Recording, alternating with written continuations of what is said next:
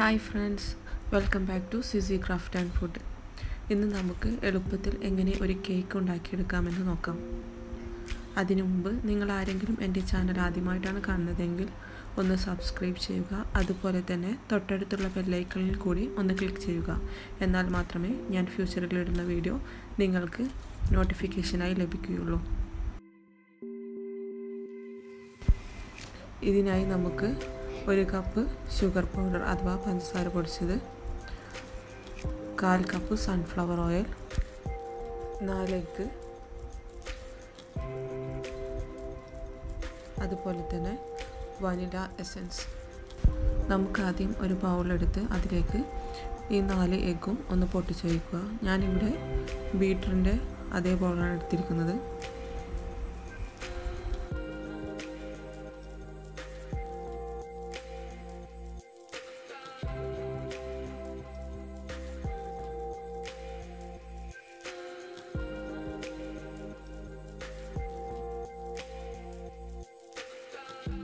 അതിനുശേഷം നമുക്കിതിലേക്ക് 1 teaspoon vanilla essence ചേർത്ത് കൊടുക്കാം. ഞാൻ കാണിച്ചത് വലിയ ബോട്ടിൽ വനില എസൻസ് ആണ്. ഇതിൻ്റെ ചെറിയ ബോട്ടിൽ നമുക്ക് വാങ്ങാൻ ലഭിക്കുന്നതാണ്. ഇനി നമുക്ക് ഇത് നന്നായി ഒന്ന് ബീറ്റ് ചെയ്തെടുക്കണം. ബീറ്റ് ചെയ്യുമ്പോൾ ഫസ്റ്റ് ലോ സ്പീഡിലിട്ട് പിന്നീട് നമുക്ക് ഹൈ സ്പീഡിലേക്ക് മാറ്റാവുന്നതാണ്.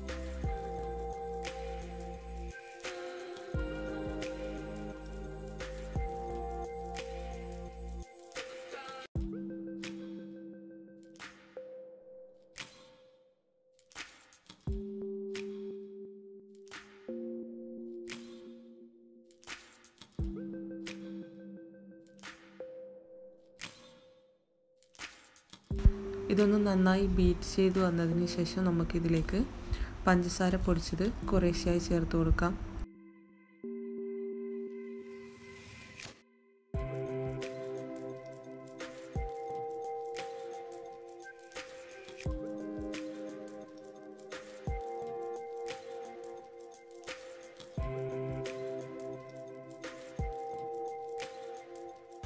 അതിനുശേഷം നമുക്ക് ഇതിലേക്ക് ഒരല്പം ഉപ്പ് കൂടി ചേർത്ത് കൊടുക്കാം.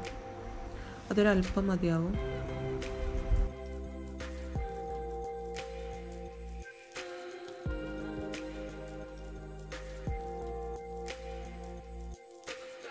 ഇതെല്ലാം നന്നായി ഒന്ന് മിക്സ് ചെയ്ത് വന്നതിന് ശേഷം നമുക്ക് ബീറ്റർ ഒന്ന് ലോ ഫ്ലെയിമിലിട്ട് സൺഫ്ലവർ ഓയിൽ ചേർത്ത് ജസ്റ്റ് കുറച്ച് സമയം മിക്സ് ആക്കി കൊടുക്കുക.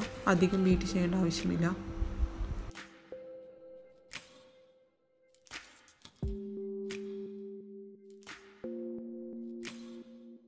ഇനി നമുക്ക് ആവശ്യമുള്ളത് 1 കപ്പ് മൈദയാണ്. മൈദ 2-3 പ്രാവശ്യം നന്നായി ഒന്ന് അരിച്ചെടുക്കണം. എന്നാൽ മാത്രമേ നമ്മളെ കേക്ക് സോഫ്റ്റ് ആവുകയുള്ളൂ. ഈ കാര്യം പ്രത്യേകം ശ്രദ്ധിക്കേണ്ടതാണ്. മിനിമം ഒരു 3 പ്രാവശ്യമെങ്കിലും എന്തായാലും അരിച്ചെടുക്കണം. ഇനി നമുക്ക് ഈ മൈദപ്പൊടി മാവിലേക്ക് കുറേശ്ശെയായി ചേർത്ത് ഇളക്കി കൊടുക്കാം. കുറേശ്ശെ ചേർക്കാൻ പ്രത്യേകം ശ്രദ്ധിക്കണം.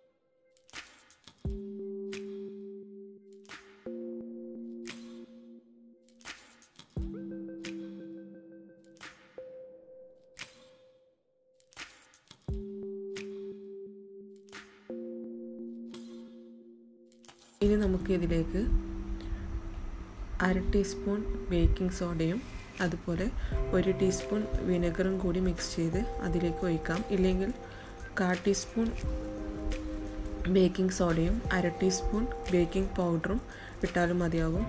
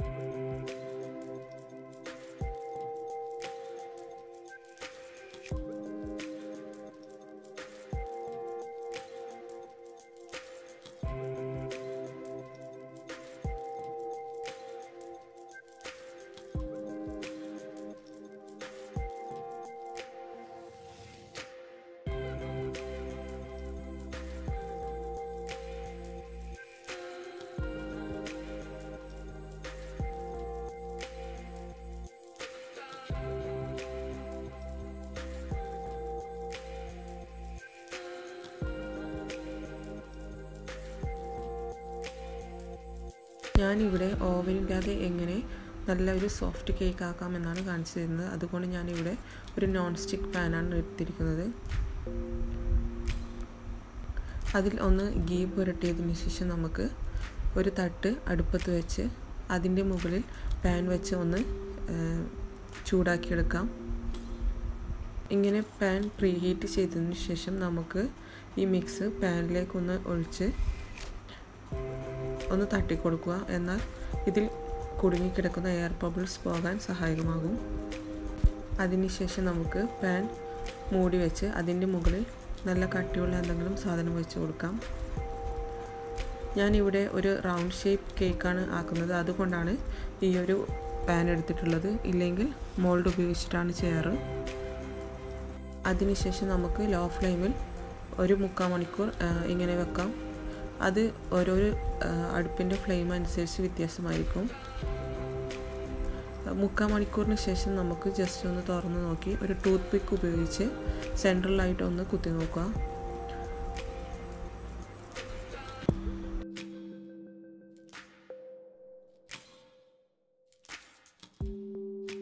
പിന്നെ പ്രത്യേകം ശ്രദ്ധിക്കേണ്ട ഒരു കാര്യം എന്തെന്ന് വെച്ചെങ്കിൽ ഇടയ്ക്കിടയ്ക്ക് പോയി തുറന്ന് നോക്കാതിരിക്കുക. അത് കേക്കിൻ്റെ നടുവിൽ കുഴി വീഴാൻ സാധ്യതയുണ്ടാക്കും.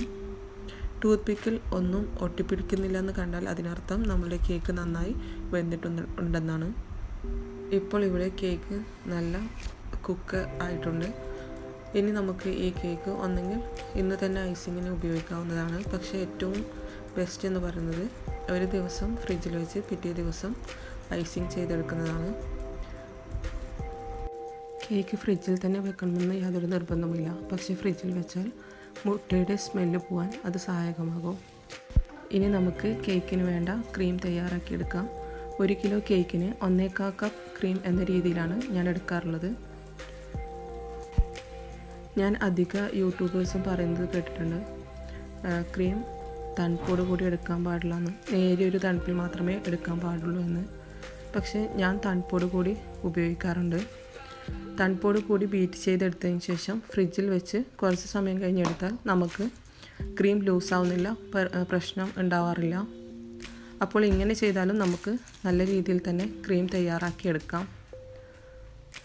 ഇല്ല എന്നുണ്ടെങ്കിൽ ക്രീം തയ്യാറാക്കുന്നതിന് ഒരു അരമണിക്കൂർ മുമ്പ് ഫ്രിഡ്ജിൽ നിന്ന് പുറത്ത് വെച്ച് ക്രീം കുറച്ച് ലൂസായതിന് ശേഷം നമുക്ക് ബീറ്റ് ചെയ്തെടുക്കാം. ക്രീം ബീറ്റ് ചെയ്തെടുക്കുന്ന സമയത്ത് ഫസ്റ്റ് ലോ സ്പീഡിൽ മാത്രം ഇടുക. അതിനുശേഷം നമുക്ക് സ്പീഡ് കുറച്ച് കൂട്ടിക്കൊടുത്തോണ്ടേയിരിക്കാം. ഞാൻ ഇവിടെ ഫിയോന വിപ്പിംഗ് ക്രീമാണ് ഉപയോഗിച്ചിരിക്കുന്നത്. ഞാനതിൽ ഒരു 1/4 കപ്പ് പഞ്ചസാര പൊടിച്ചത് കൂടി ചേർക്കാറുണ്ട്. ഷുഗറൊക്കെ നിങ്ങളുടെ ഇഷ്ടത്തിനനുസരിച്ച് ആഡ് ചെയ്യാം.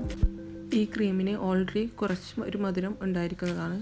അപ്പോൾ നിങ്ങൾക്ക് നിങ്ങളുടെ ഇഷ്ടാനുസരണം ഷുഗർ ചേർക്കുകയോ ചേർക്കാതിരിക്കുകയോ ചെയ്യാം.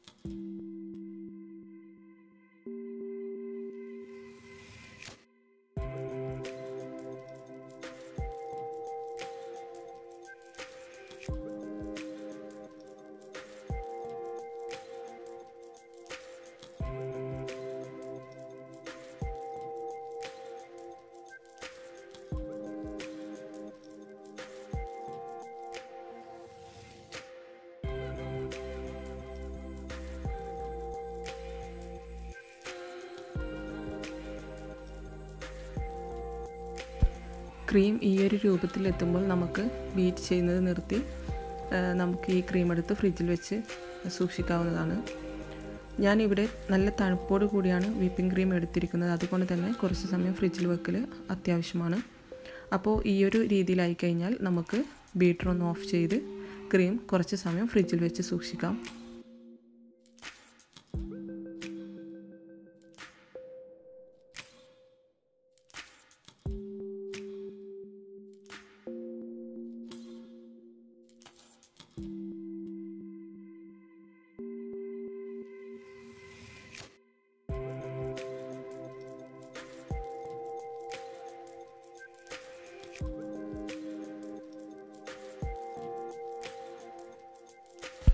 ഇതിപ്പോൾ ഞാൻ ഒരു ദിവസം ഫ്രിഡ്ജിൽ വെച്ച് എടുത്ത കേക്കാണ്.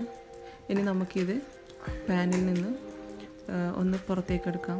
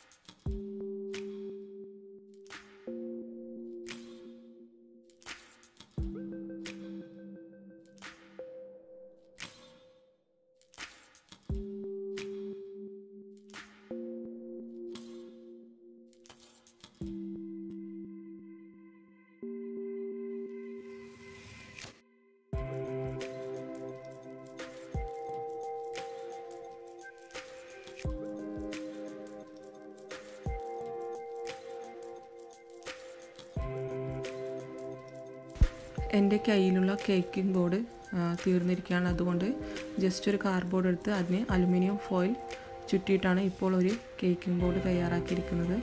നിങ്ങൾക്കും ഇങ്ങനെ ചെയ്യാവുന്നതാണ്. ഇത് പെട്ടെന്നൊന്നും കേടുവരുത്തുമില്ല.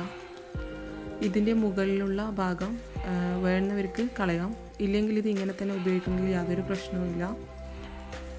ഇനി നമുക്ക് ഈ കേക്ക് ഒരു 3 ലെയറായി മുറിച്ചെടുക്കാം.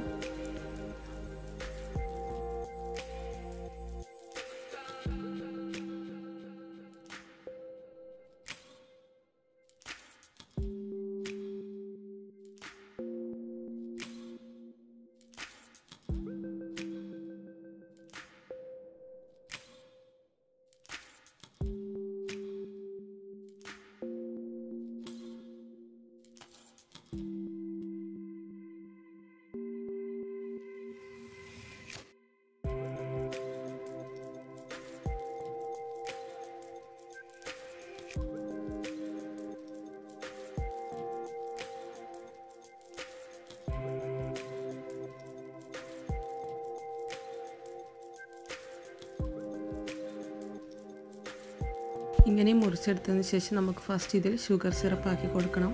ഷുഗർ സിറപ്പ് എങ്ങനെയാണ് ആക്കുന്നതെന്ന് വെച്ചെങ്കിൽ, 1/2 കപ്പ് പഞ്ചസാരയിൽ 1 കപ്പ് വെള്ളം കൂട്ടി അടുപ്പിൽ വെച്ച് ഒന്ന് തിളപ്പിച്ചെടുക്കുക. ഇനി 1/4 കപ്പ് പഞ്ചസാരയാണെങ്കിൽ 1/2 കപ്പ് വെള്ളം കൂട്ടി തിളപ്പിച്ചെടുക്കുക. അത് പ്രത്യേകം ശ്രദ്ധിക്കുക. ഇനി കേക്കിൻ്റെ ലെയറിൽ ഈ പഞ്ചസാര വെള്ളം നന്നായി ഒന്നാക്കി കൊടുക്കണം. നമുക്ക് എല്ലാ ഭാഗത്തും എത്തിയെന്ന് ഉറപ്പുവരുത്തണം. കാരണം ഇങ്ങനെ ആക്കുന്നതിലൂടെയാണ് നമ്മളുടെ കേക്ക് നല്ലൊരു സോഫ്റ്റ് ആയി വരുന്നത്. അതുകൊണ്ട് എല്ലാ ഭാഗത്തും നന്നായി ഒന്ന് ഷുഗർ സിറപ്പ് ആക്കി കൊടുക്കാൻ ശ്രദ്ധിക്കണം.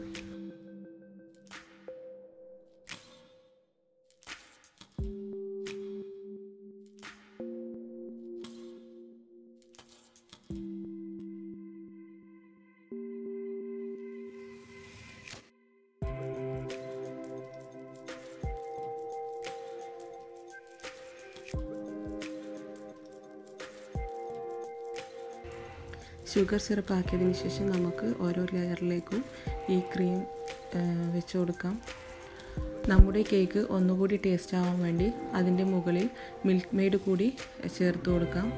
അപ്പോൾ നിങ്ങൾക്ക് മിൽക്ക് മെയ്ഡ് എങ്ങനെ ആക്കുന്നതെന്ന് അറിയില്ലെങ്കിൽ എൻ്റെ പ്രീവിയസ് വീഡിയോ ഒന്ന് കാണുക. അതിൽ ഞാൻ ഹോം മെയ്ഡ് മിൽക്ക് മെയ്ഡ് ആക്കുന്നതിനെ കുറിച്ച് പറയുന്നുണ്ട്.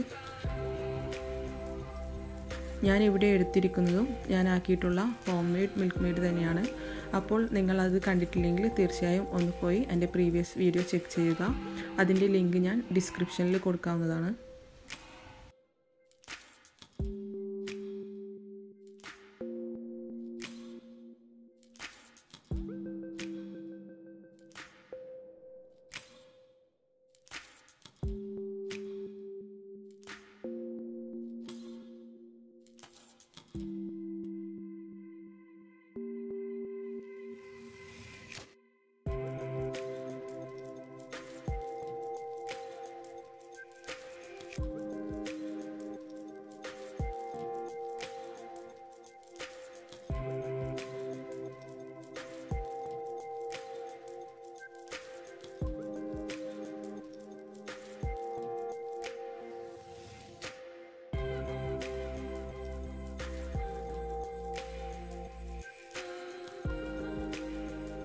ഇങ്ങനെ നമുക്ക് എല്ലാ ലെയറും ഐസിങ് ചെയ്തെടുക്കാം.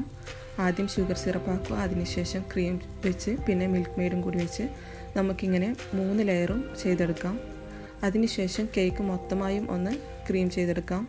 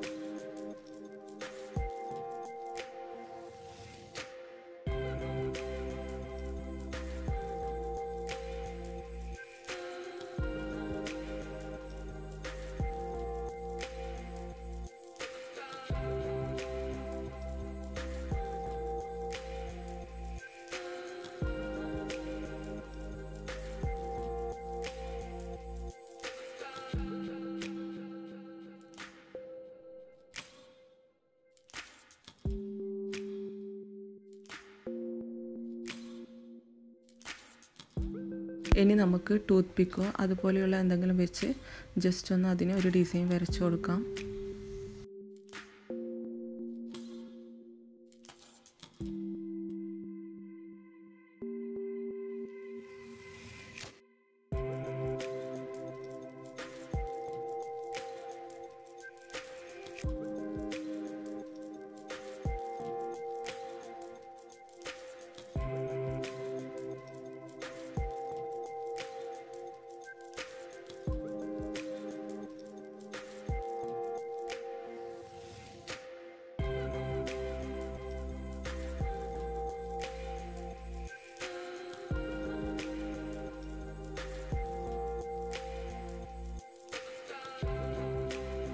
ഇവിടെ ഞാൻ കേക്ക് ഡെക്കറേറ്റ് ചെയ്യാൻ ഉപയോഗിച്ചിരിക്കുന്നത് ഈ നോസിലാണ്.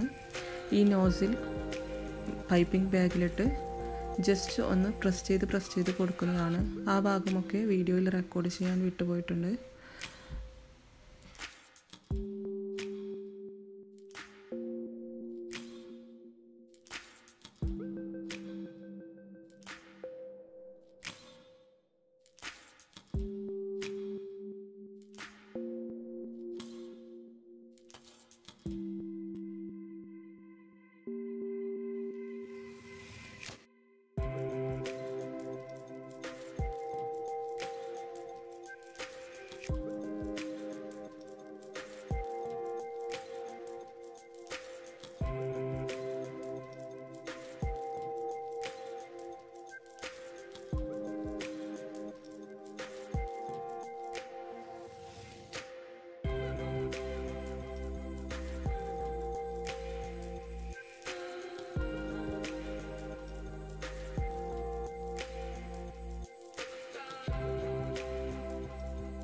ഇങ്ങനെ വരച്ച് വെച്ചിരിക്കുന്ന ഓരോ പോളത്തിനുള്ളിലും നമുക്ക് പൈപ്പിംഗ് ബാഗ് ഉപയോഗിച്ച് ജസ്റ്റ് ഒന്ന് പ്രസ് ചെയ്ത് ഒരു ഡിസൈൻ ആക്കി കൊടുക്കാം. ഇങ്ങനെ എല്ലാ കോളവും ചെയ്തെടുത്തതിന് ശേഷം സെൻറ്ററിലുള്ള കോളത്തിൽ നമുക്ക് ചോക്ലേറ്റ് സോസ് ഒഴിച്ചു കൊടുക്കാം.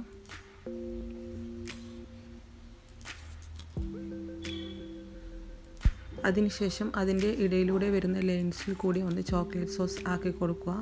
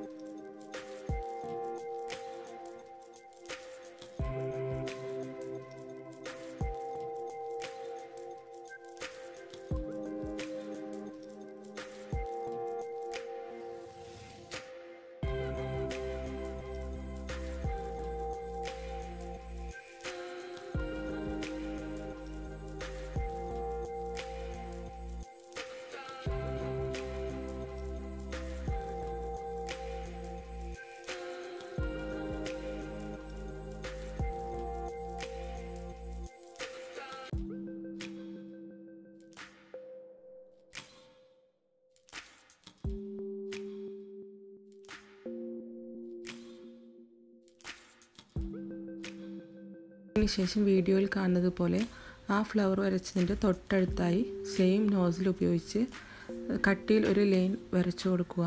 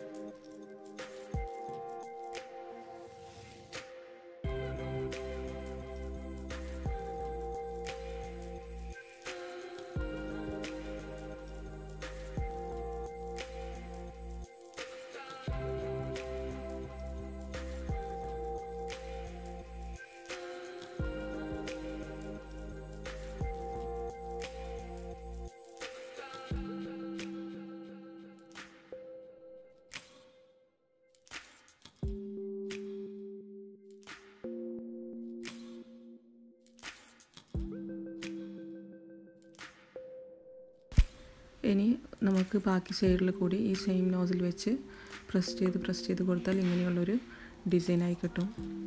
കേക്കിൻ്റെ ഡെക്കറേഷനൊക്കെ നമ്മുടെ ഐഡിയ അനുസരിച്ച് ചെയ്യാവുന്നതാണ്.